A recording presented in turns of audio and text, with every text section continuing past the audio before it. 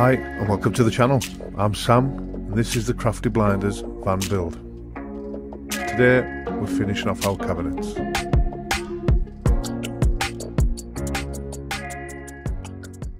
Hi and welcome back. Today is the third and final part of my cabinet builds. So a couple of things we've done already. We've built the frames, we've made the doors. It's now the day where we put everything together. We assemble all the products, put the locks on, put the hinges on, the hasps on, and finally finish them off and see how they look. A couple of things that I've probably missed in the video that I'd like to capture now are how I secured it, how I secured the frames to the actual side of the van. So along the back, can't really see, can we? Let's see if I can shed a bit of light on that. Along the back I've secured it 1, 2, 3, 4. And the same again in this side. I have a couple of bits I need to repair. This one's got 3 along the top, and in all honesty this is probably the one that we'll use the most. We're going to keep light stuff up there, but I can see the odd time it might have some heavy stuff. But the other points that I've probably not shown you before is it is screwed into the roof supports. So everywhere where we've got a metal strainer going across on the roof, we have a fixing point as well. So I know for sure that there's one there. So through the batten, not the furniture board, I put a screw. Now a couple of trial holes where I've missed, they need filled, but I've left them to show you exactly how I did it. This here is to pull the roof board down so I can keep the same gap all the way along. Sometimes I get a rise in the roof, like there's a little rise there, but I haven't put a screw in that yet, just to show you. So that probably need a screw in there, and that'll pull the roof board down. But in all honesty, I maybe just need to back that screw off that I've got in, because that gap is pretty consistent all the way along. It actually narrows down where I've got the screw. So we'll maybe just back that off. I think it's settled in. Another thing, the sizes. So this cupboard here, this cabinet, is above the seating area. These are the sizes. It's 400 tall, 380 deep, and it's 143 centimetres wide. The kitchen one, this is secured slightly different. It's fixed in at the back only. It's carrying no weight really, it'll be cups and plates. There's nothing in the top at all. But yeah, this one's a little lightweight cupboard, so it didn't need as much support. And there's the dimensions there. It's 40 tall, 95 wide, and it's 23 deep on the bottom. It's probably around about 200 mil there, where the next shelf's going to go in. I'm going to leave this one panel, I've got a blank to go in there, but this will have a shelf running right through it. Now the big lockers are the bigger lockers. So they're 400 tall, 400 deep, and 172 in length. So I hope that answers a few of the questions that were in the comments for the last couple of videos. Again, it's secured at the back on the top batten where we have a support. There's another one there and all the way down. So the final step for me was to install LED lighting on the bottom side of these cabinets. This is the last big job, but I think visually it will have a massive impact.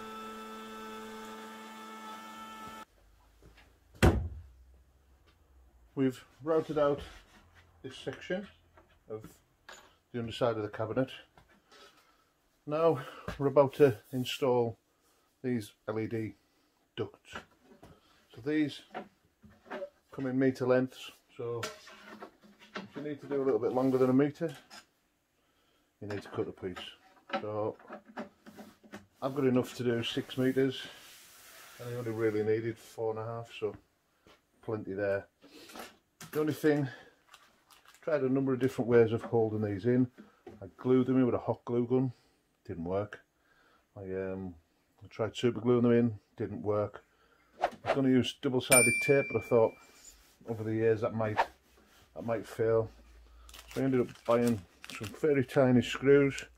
So I'm going to put a little hole in each end and one in the middle, that should hold it. So I've got the tiniest bit of iron, 1 mil. Just pop a couple of holes in the back of these.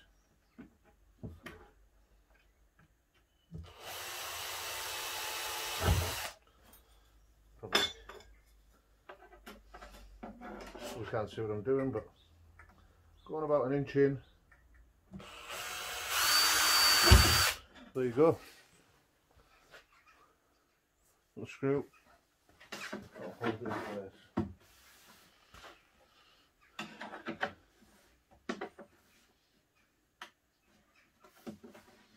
Right, little screwdriver now.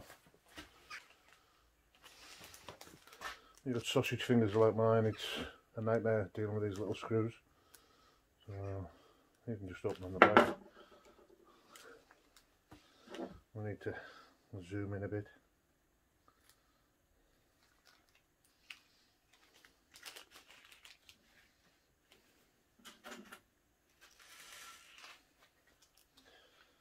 Six and 8, 2, 4, 6, 10, 4, 6, 7. Oh my god. These are so fine. I'll show you one in a minute. Little tip, you've got something as small as that, put one bag inside another. Don't lose them then. So these are these tiny little pan head screws. I'll try and include a link for them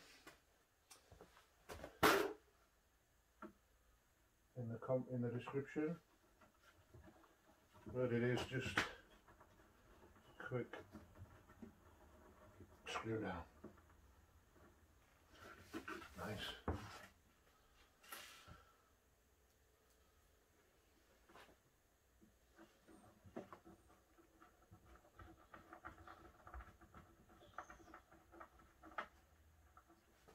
I haven't quite made my mind up yet with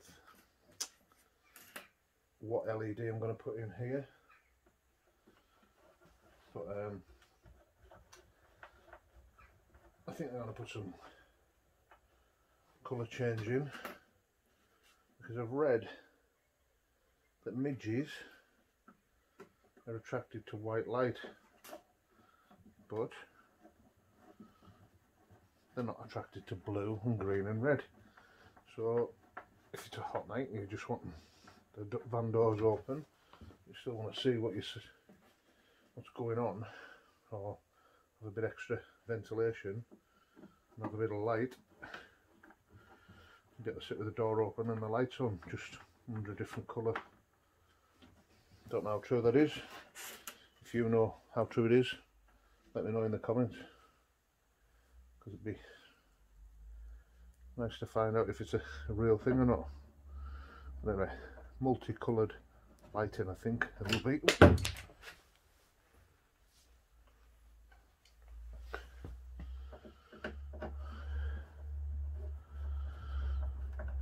I'd already installed this locker arrangement once, obviously I've had to do it again.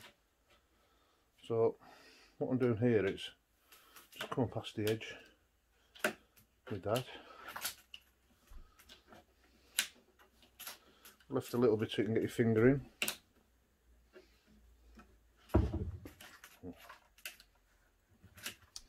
That's playing hard to get there. So something I always do as well, got a joint here. So when I put the second piece in, the joint will be over here, so they never overlap.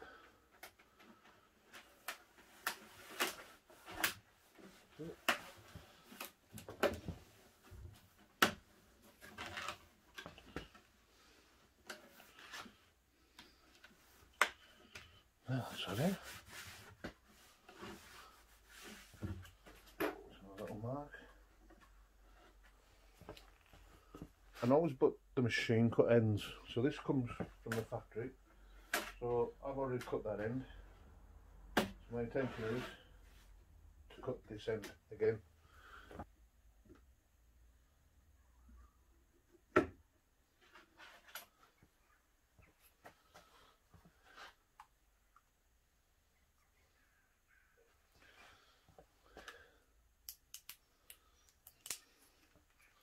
All I did there, I'll show you on this redundant piece. I break the back, score the face, and then just snapped. Easy as that.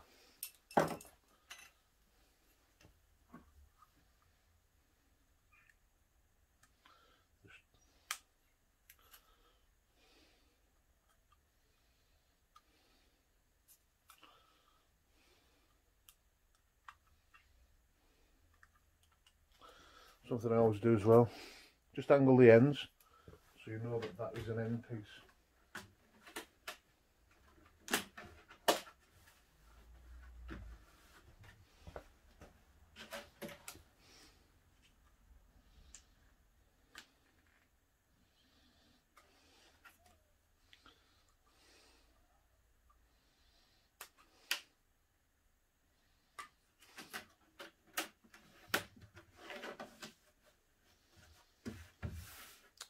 Job done.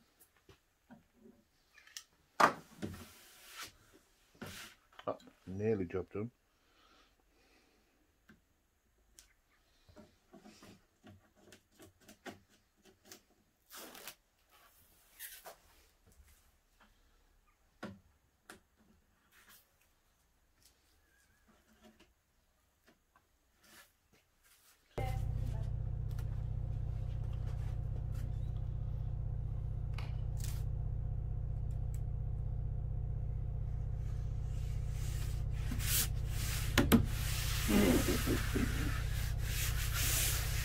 Just put some tape on, so while we're fitting the cabinet, we don't mark this.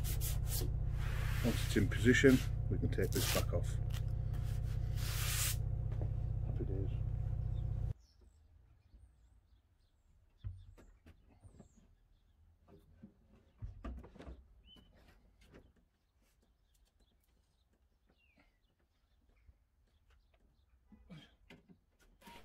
As this is the final time I'll be offering up the cabinet, it's very important to make sure that it's secured properly.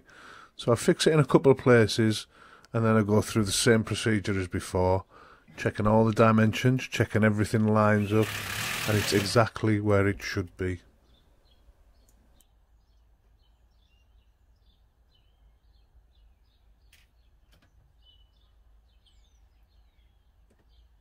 Okay, it's time to start doing the nice decorative stuff. So, this is the hasp lock, whatever you want to call it, that I want to fit. Let's put it on there. To my doors. So I've made a little jig earlier on today, had a little play about with it. As you can see, it's quite rough. Better off making the mistakes on this piece rather than the doors. So even though I made a mistake, it's still quite, well, everywhere's covered. So anyway, that was my trial piece. This is the real thing. So I've wrote on here some numbers for myself, but it's 30mm from the top to the bottom. It's 30mm wide, it's 50mm tall. So I'm going to drill 4 holes in the corners and then I'll jigsaw that out, drop that in, screw it up. It is that simple. I've been nervous about this all day and I've had a little practice on that piece. I'm just going to crack on now. To protect my worktop, I just place an offcut of wood underneath. Then I drill the holes with a drill bit that's just slightly bigger than the jigsaw blade.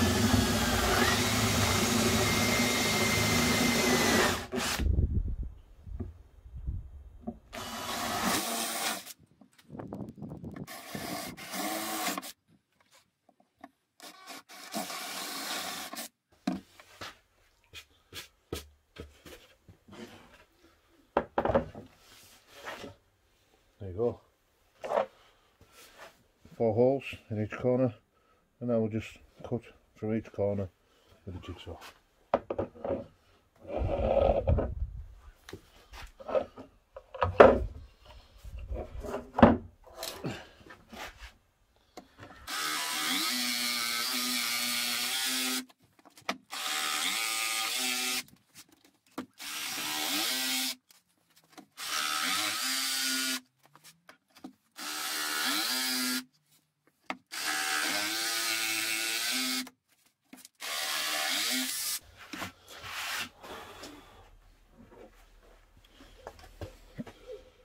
So you can see it's not as square as I'd like it to be,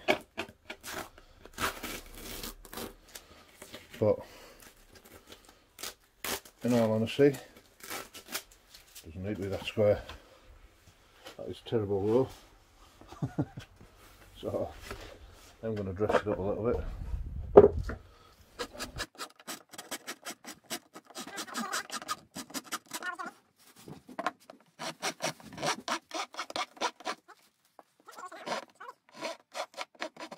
While I was playing around with my practice piece, I decided to make these fittings really tight, really close, so in the future they wouldn't become loose and move around. Check it square.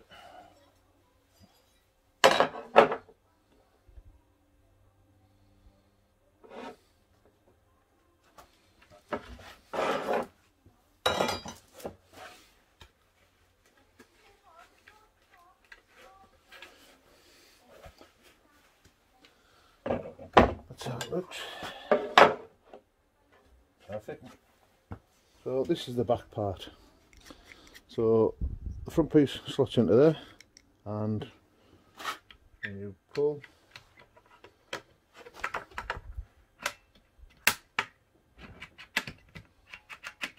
that's the action. So screw this up and go and hang the door.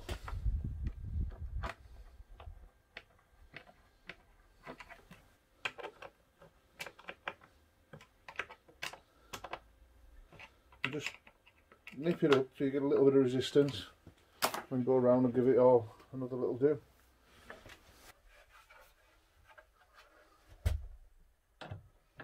You've got to love that technique, haven't you?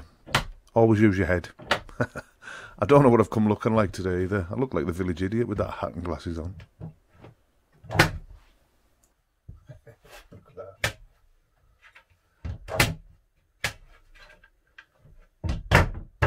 Next job is putting a couple of rams in.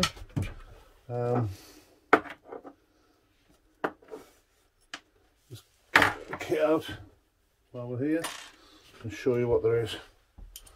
So this piece will go on the bottom there.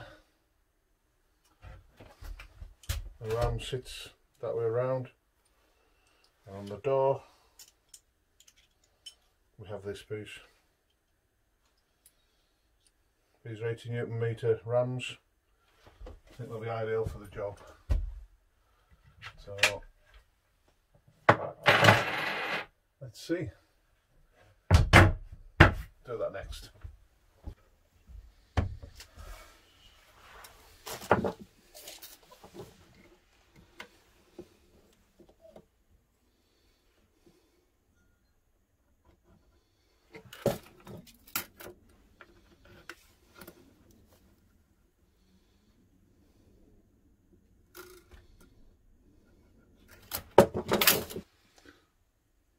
So that's 250mm down from the top, and it's 10mm to the edge of here. So what I'm going to do, put that there, start the screw, start the hole off with the small driver.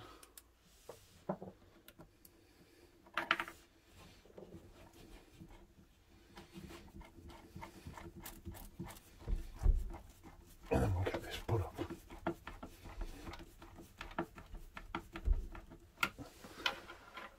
So what happened with the last one was,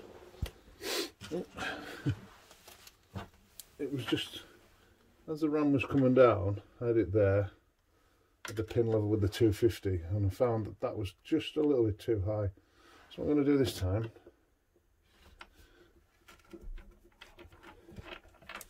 is mirror how I set it up on the other one, which is slightly lower, so it's below the 250 line. I don't know if you can hear that wind, but it's wild out there tonight. Good night for doing inside jobs.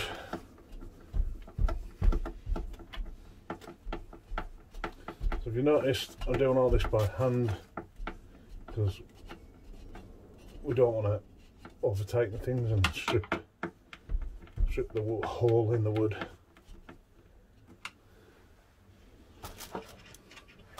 To be honest with you, it's good every now and then just to not use power tools. I think that's rain. I better go and close the van door.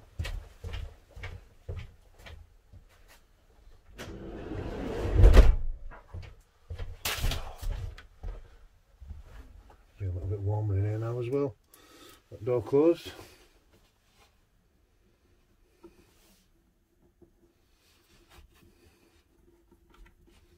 Right, got it started there.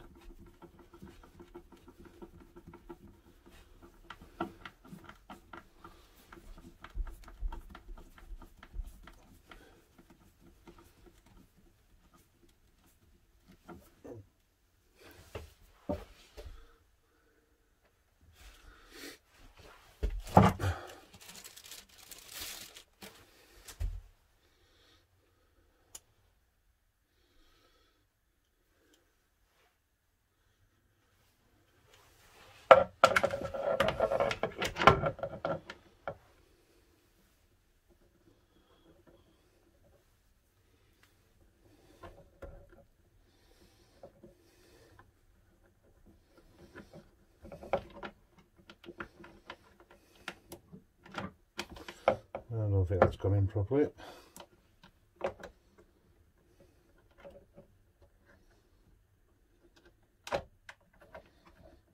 that's good at this time. Cool. Alright. Alright there.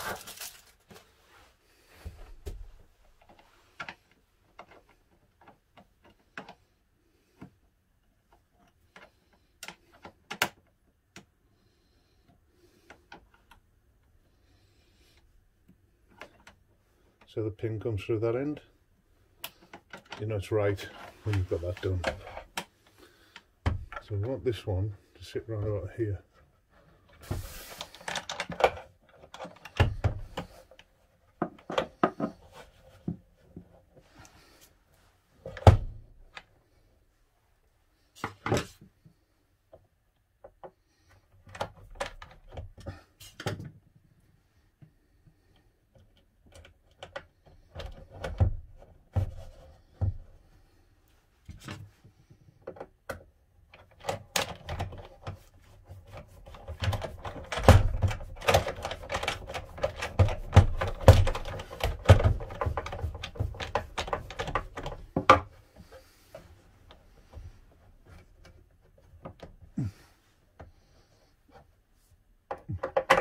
Moved it.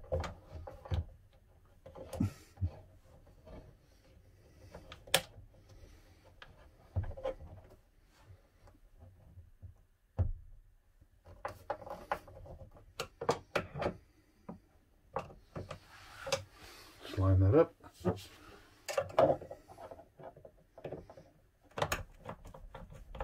Just start the screw off.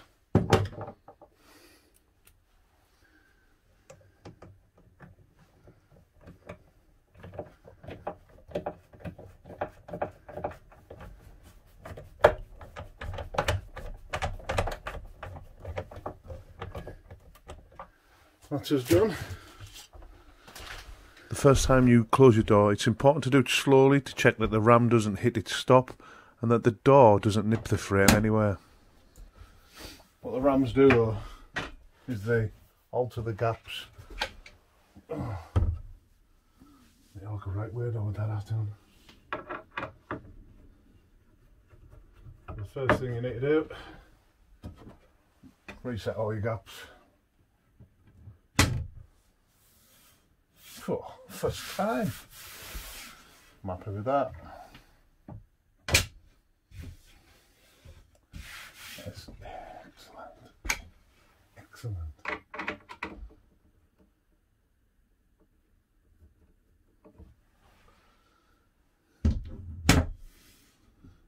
Love that. I really do love that.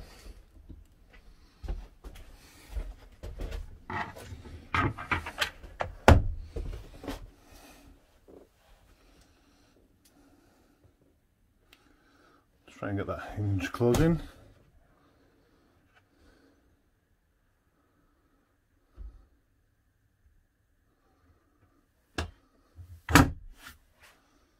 Perfect.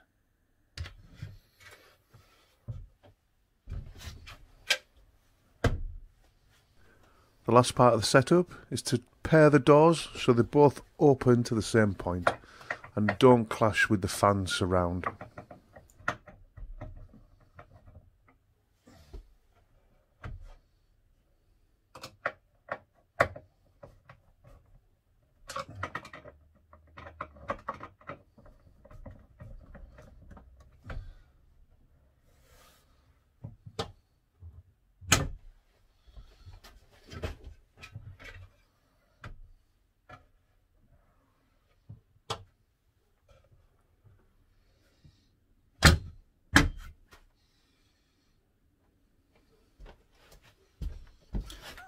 I'm having that. I love that. Well, all the hard work's paid off. Got two cupboards and I'm very happy with. I've still got to put a couple of rubbers in here, so when the doors come down, they actually close up against that.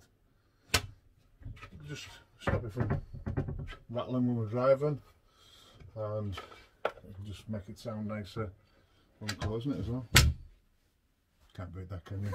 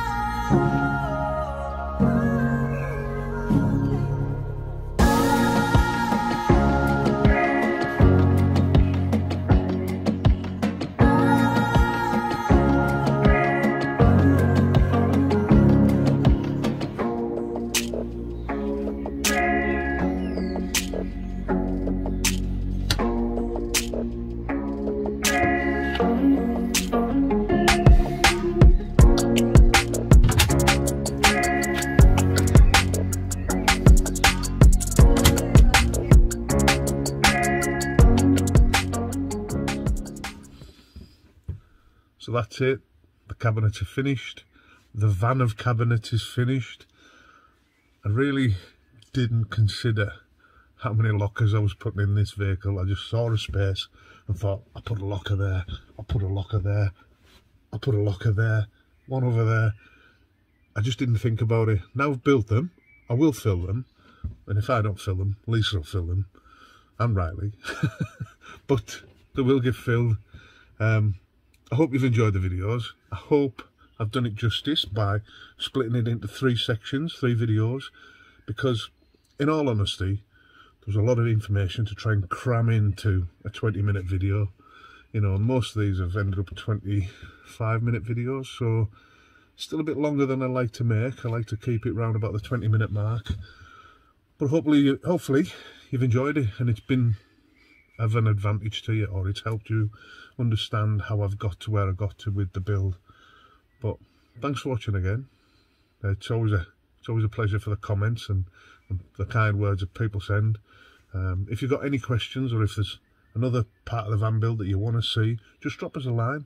You know, contact us on Facebook, on Instagram, or through the channel in the comments. We're more than willing to help, and we're more than willing to answer your questions. But thanks for watching, and we'll see you next episode.